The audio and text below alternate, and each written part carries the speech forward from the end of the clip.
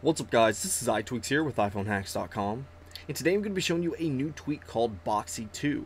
Now what this tweak is going to allow you to do is easily manipulate the layout of your Springboard. So you can see right here, if we jump into our settings here, and we're going to scroll down to Boxy, and I'll show you some of the settings that you have right here before we actually change some things up. So you can see right here you have a kill switch. Right below that you also have enable quick settings, and I'll show you that in just a second. That's how the easiest way to manipulate your icons in your Springboard. Here you have your user configuration, so you can change the vertical icon padding, horizontal icon padding, the side icon inset, bottom icon inset, and top icon inset. So this is basically going to configure the layout of your device. So you'd have to actually mess with this quite a bit to get something that you'd actually enjoy. But you can, all you need to do is tap right there and then type in whatever you want to. But we're going to use some of the default configurations down here. So here we have the general configuration. So you have your presets, which is set to none right now, but here are all of your presets right here. And I'm going to show you that in just a second. Right below that you have your page controls. If you want those visible, you can toggle that on. If you don't, keep that toggled off. You also have the icon labels visible right here, so I have that toggled off as well. I think it just looks quite a bit better without the labels or the controls or page controls right there visible.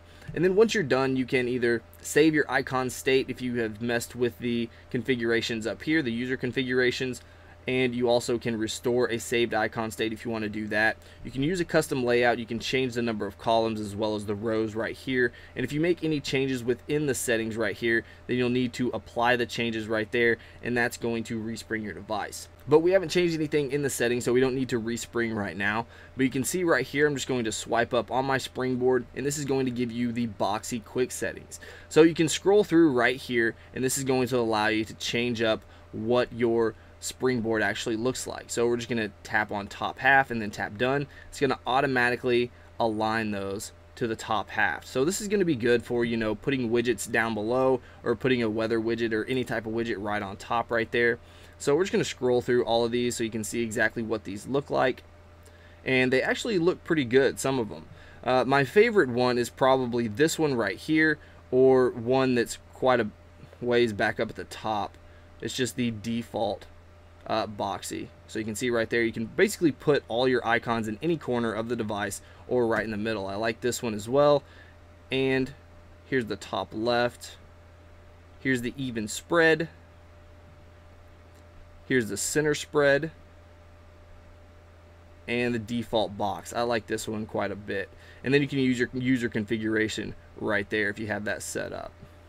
So right here you have 4 buttons up at the top. You have your cancel, so that's just obviously going to cancel. You can export your current layout right there if you tap on that, and it's going to export the current layout. You can tap right here and it's going to go directly into settings, or you can tap done and that's going to close it out.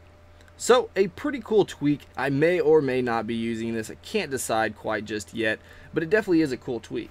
Let me know what you guys think about it in the comments below. And if you enjoyed this video, please hit that like button. If you want to see more of my videos, and don't forget to subscribe to our YouTube channel. Alright guys, until next time, this is iTweaks with iPhoneHacks.com.